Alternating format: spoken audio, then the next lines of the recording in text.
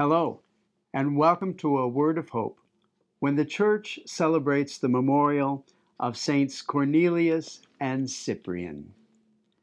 Today's Gospel is from St. Luke, and it is a great challenge to us in inviting us to accept more of us and all of us more fully, especially the women among us and the women in our church. Listen to this last part of the short gospel from St. Luke. Accompanying Jesus were the 12 and some women who had been cured of evil spirits and infirmities.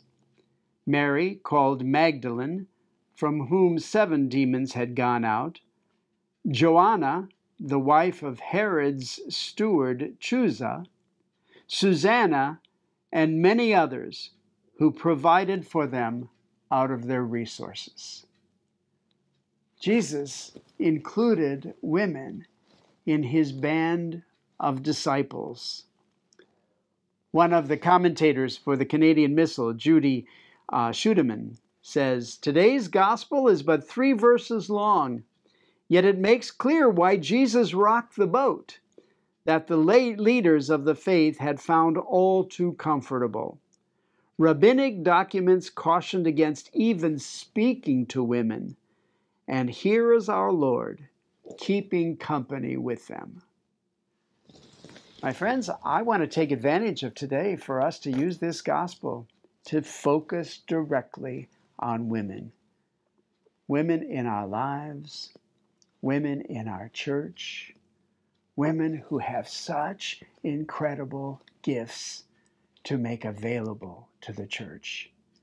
And that's exactly what our Holy Father, Pope Francis, has been trying to do throughout his papacy. He is so inclusive. He keeps bringing people who are on the margins or on the ends outside, keeps bringing them in, inviting us to be more tolerant, inviting us to be more open-minded, inviting us to be as inclusive as his thinking is. And what he has done it most recently, which is really sort of earth-shaking, just like Jesus was invite women to sit on the council of people that identify and suggest bishops, men to be made bishops in our church. He has added women to that consistory, it's called, to that group of people that identify and support men to be made bishops.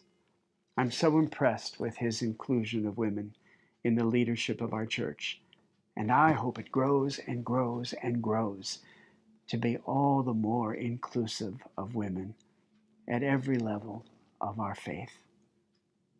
God bless you.